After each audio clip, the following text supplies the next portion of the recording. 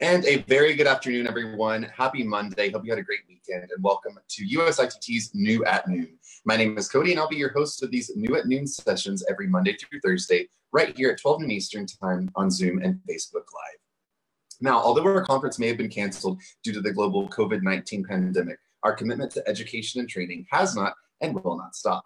Every Monday through Thursday, USITT will be bringing you at least 2 educational sessions through our new virtual platform. These will be New at Noon and Format Forward. If you haven't already seen these segments, I will tell you a little bit about what they are now. Our New at Noon session segment is really a new take on our new product showcase that would have been done in Houston annually at our conference. This segment also will include new and emerging technologies, as well as new companies that were set to exhibit with us in Houston. Now, our Format 4 series will take sessions that would normally be been presented by our USITT commissions and exhibitors at our national conference and translate those to our virtual stage here for you on Zoom. Now, more information on all of these series can be found on our website at www.usitt.org. And the great thing about these virtual sessions is that we still get to engage with industry professionals and get your questions answered by them live in this format for you. Again, you can find all more information on all of these on our website, as well as our social channels as well. Now, with that being said, we're very excited to have today's guest on New at Noon. This is a technology that sort of has derived from the COVID-19 pandemic. So some good things are coming out of it in our industry as well. So without further ado, from Ohio Northern University, please welcome Brian Phillips and Harrison Heinig, and a new creative technology, the 2020 Virtual Guest Lecturer and Artist Register. Welcome to New at Noon. Hello, thank you. Hey guys, how are you today? Well, thank you, and yourself? Perfect, thank you. So as we go along, for those of you watching out there, once we get started, if you have any questions, feel free to give us those questions in the Q&A box at the bottom of your screen there. It will pop up to us and we'll get those questions answered live for you. For those viewing on Facebook Live, feel free to go ahead and ask your question there in the comment section and we'll get those added as well. So Brian, to get us started, tell us a little bit about the Virtual Guest Lecturer and Artist Register, and how did you guys come up with this and what was the need for it? Basically, the way we came up with it is once the university started shutting down, I think it was on about March 10th, the governor of Ohio pretty much said all universities in Ohio are going to be closing or go to remote learning, I should say. That kind of made me start thinking. There was a lot of people out there converting their coursework to try to do it online in a virtual situation. And there's a lot of coursework that didn't necessarily translate itself well to that.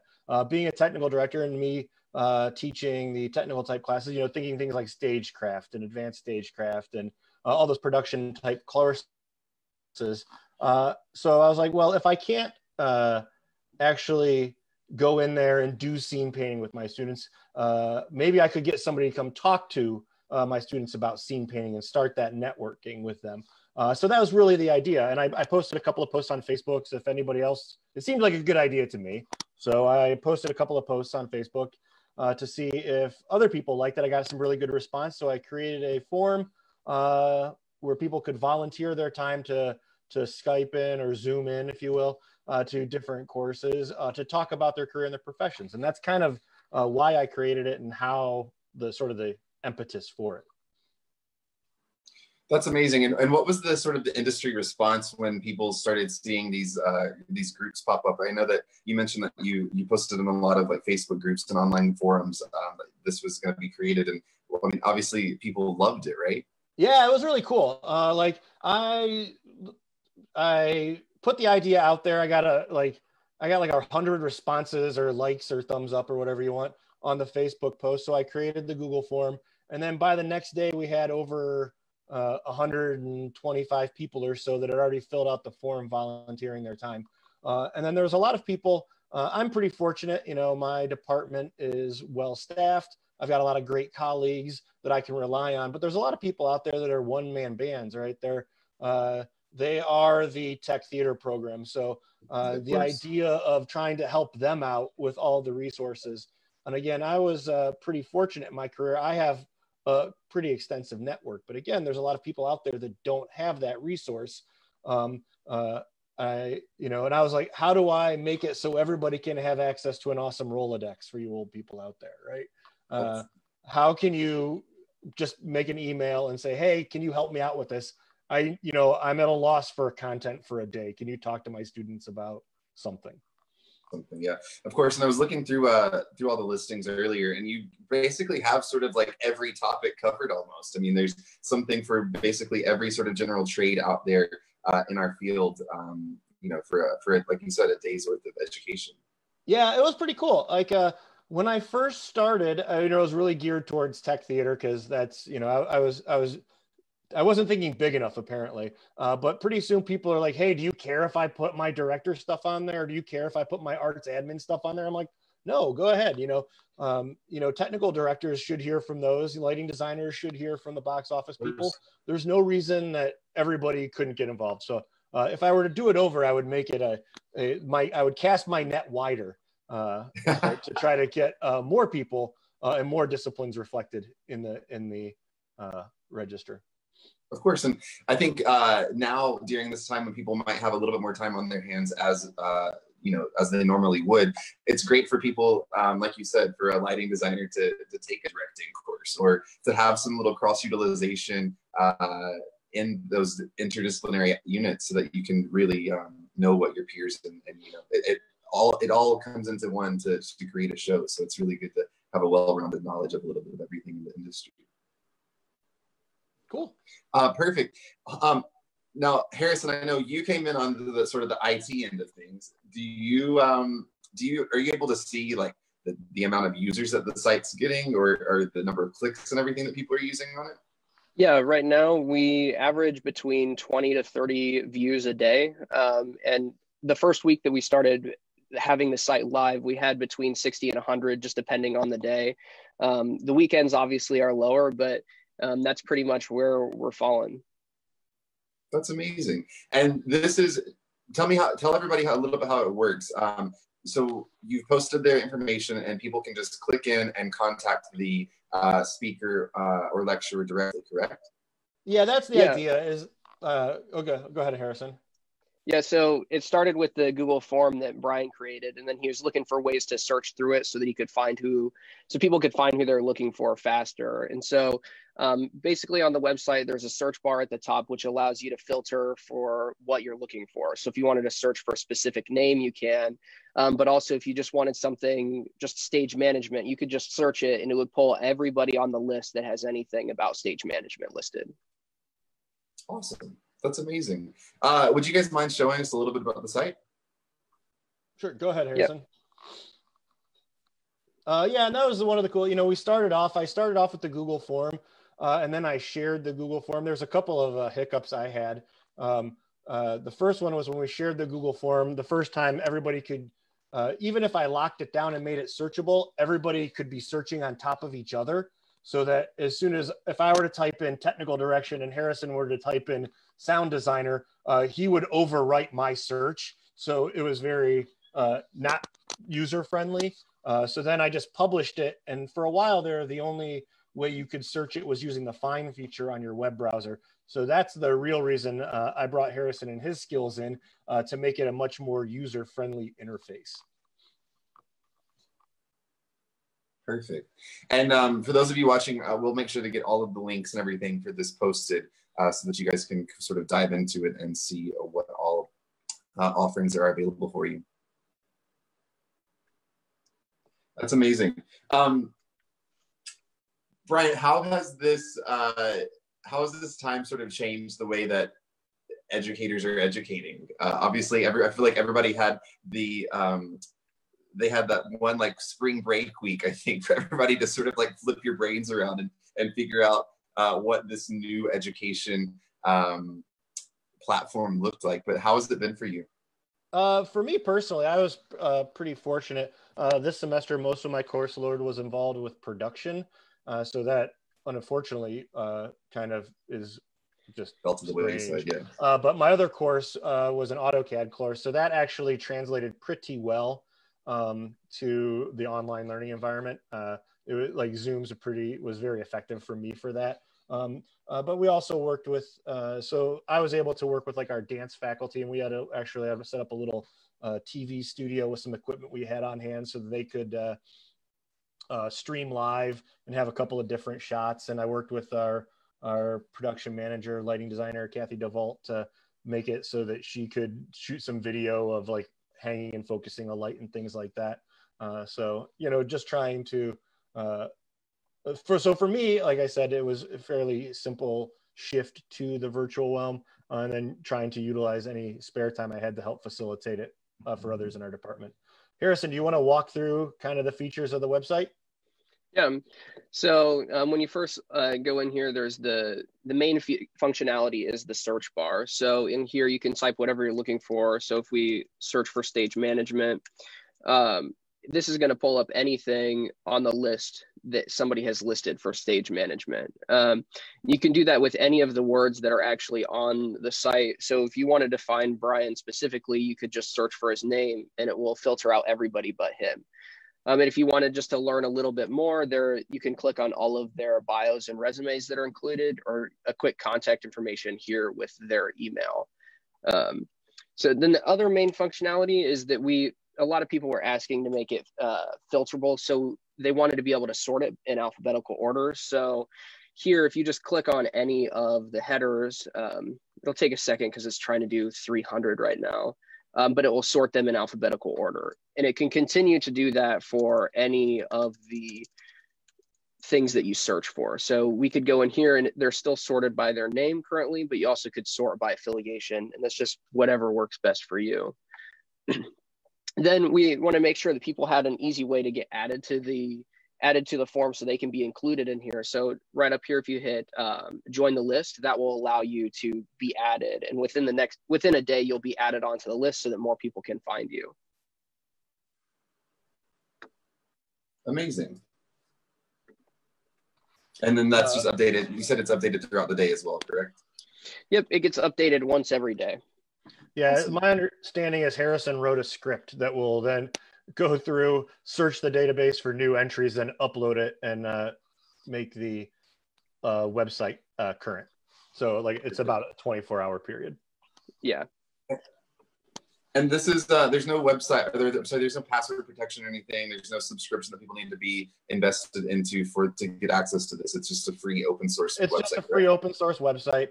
You know, the idea was to make it as accessible as we can for people that needed it. There was a lot of talk on there meaning the social media, about whether you should be compensating the people. How do we, you know, because there's a lot of people that aren't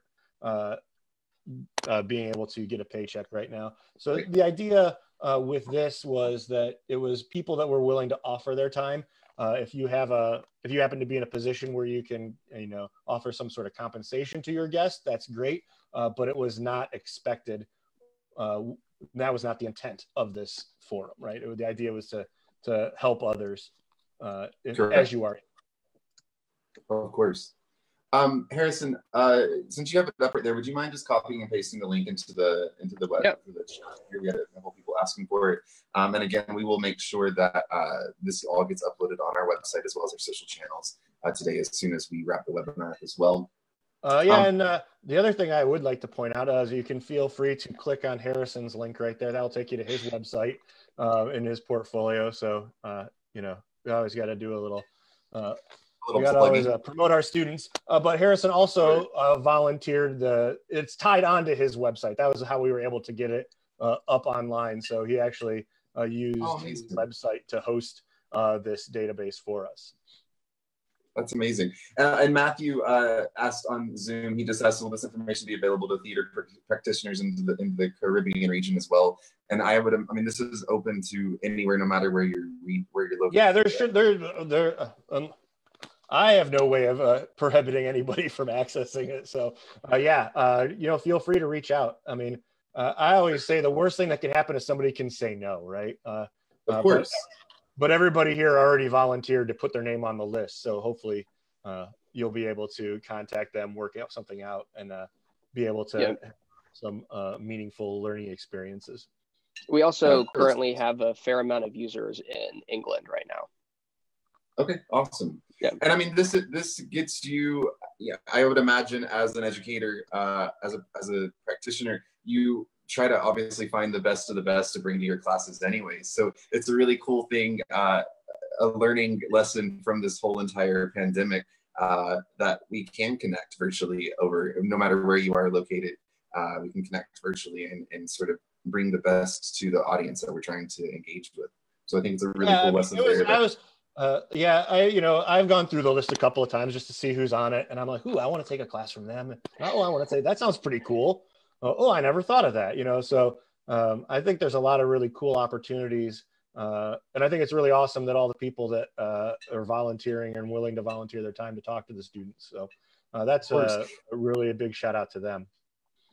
And I think it's super important. I know we as a team have been talking about this, and I've had a lot of colleagues that have talked about this as well. No matter what you do or what your normal job may have been prior to this, just even for these educators and professors that are now learning to teach from home, teach on Zoom, dealing with some people have kids and families that they're also homeschooling now, or whatever the case might be. It's a great resource to be able. Some days you just might not be able to make it to the classroom, and this is a great way to sort of have a sub fill in for you, or like I said, just bring a different aspect or a different influence from the industry to your students and to your audience as well. This is amazing, and this is also something that hopefully we'll see this continue post COVID-19, right?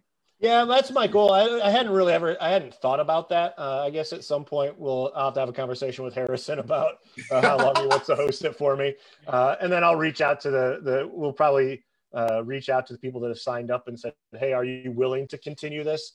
Of course. And do you want to stay on the list?" Again, you can see on the thing we've got a spot where you can give us some feedback, or you can also, if you don't want to be on the list for whatever reason, you can click that and it will send us a link and we'll take you off of it. But yeah, that's the currently my hope is that we will be able to keep it up and running in the future as a resource for people to get a guest lecturer.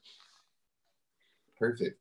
And Harrison, I know this is not like the topic of this webinar today, but just because we discussed it earlier, can you tell everybody what you're studying at Ohio Northern and sort of how that correlates and it may have helped you in this process of developing this database? Yeah, so at Ohio Northern, I'm studying computer science and international theater production, which is our theater design major. And so throughout my study, I get to learn a lot about creating softwares and how people create tools to help others. And just being heavily involved with the theater department at ONU, it allows me to really quickly create software to an industry that often people in computer science aren't creating tools for. And so just because I have a lot of experience in creating tools like this, for websites and applications and things, Brian was able just to come to me really quickly and be like, "Hey, I think that there's some use for this." And I was able to make it pretty quick. Perfect. That's amazing. No, it's a great tool. And I think, you guys are already using it. You're already seeing a lot of traffic through it. And I hope that we can help get some more traffic through the database and help some people out as well through this channel. So thank you so much for joining us today. I'm just trying to see if we have any other questions. And do you guys have anything else to add? No, I just thank you for asking us. This was kind of fun to talk about it. And I also, again, I just want to thank Harrison for the work he put into it. It's a much better and much more serviceable due to his work and the fact that as soon as I said, "Hey, do you think we can do this?" He was like, "Yes, we can do that. Let's make it happen." So kudos to him. So thank you, Harrison. Yeah, it's been fun to work on. Perfect. So I just reposted the link in the chat for everyone that's watching online. And again, we'll get that posted on the USITT resources page as well as all of our social channels just following this webinar today. So be sure to check it out whenever you have a moment. And as Brian said, there's a room on the website for feedback as well. So if there's something that you want to leave some feedback on, please do so. I'm sure the guys would really appreciate that. If there's nothing else to add, I think we can wrap this up today. We'll get this posted on our website as well, just as soon as we get it edited together. One moment. There we go. And thank you, Brian and Harrison, again, for showing us this. Just so everyone knows as well, for those of you that read our TD&T publication, there will be a little feature on this and a bunch of other industry topics that are coming up and out of COVID-19 pandemic. So be sure to check out the spring edition of TD&T. That'll be coming out in mid-May. We just had one other question come through. One second.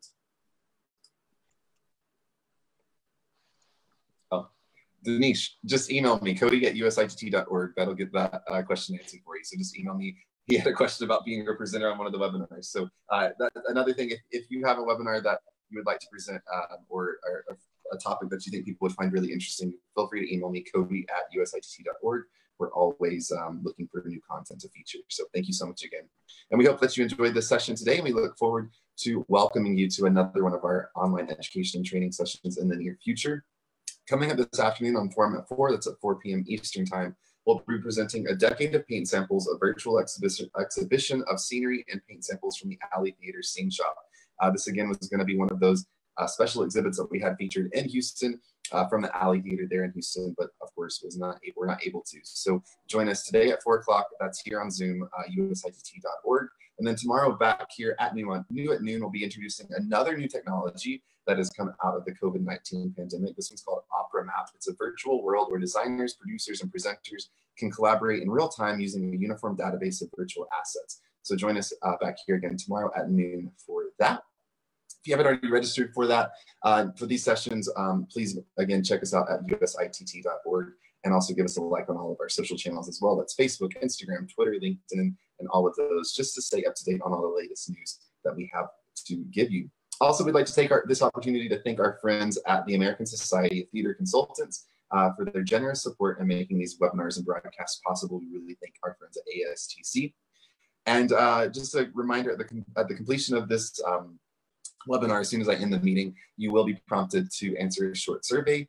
This is just to make sure that we're presenting the right content for you and the content that you need during this time. So if you have a moment, please fill out that questionnaire. Once again, thank you so much for joining us today at Noon. On behalf of all of us at USITT, we hope you have a great afternoon, a great week, and we'll see you right back here same time tomorrow. Thank you, everyone. Stay safe. Bye-bye. Thank you.